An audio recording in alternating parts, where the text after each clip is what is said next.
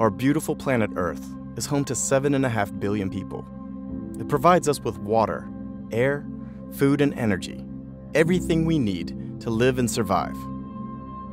The problem is that many of us consume over and above our fair share of these natural resources, living as though we have a whole other planet at our disposal.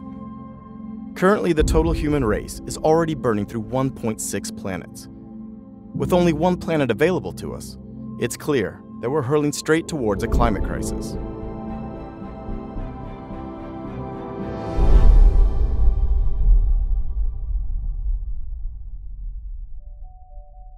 One planet cities are cities that enable all people to thrive while respecting the ecological limits of our one and only planet. While no such city exists today, WWF's objective is to support the creation and development of one planet cities around the globe. Today, over half of the world's population lives in cities. It's estimated that by 2050, this figure will have grown to nearly 70%. Cities can and must lead the way in the transition toward an attractive, climate-resilient future.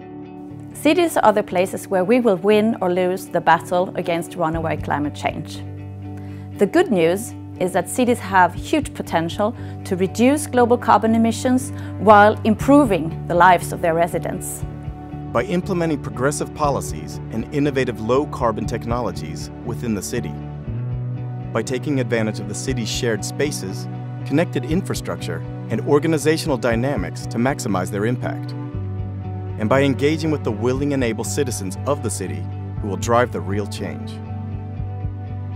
By engaging in our communities and adapting our consumption patterns, we as individuals can influence the direction our cities take.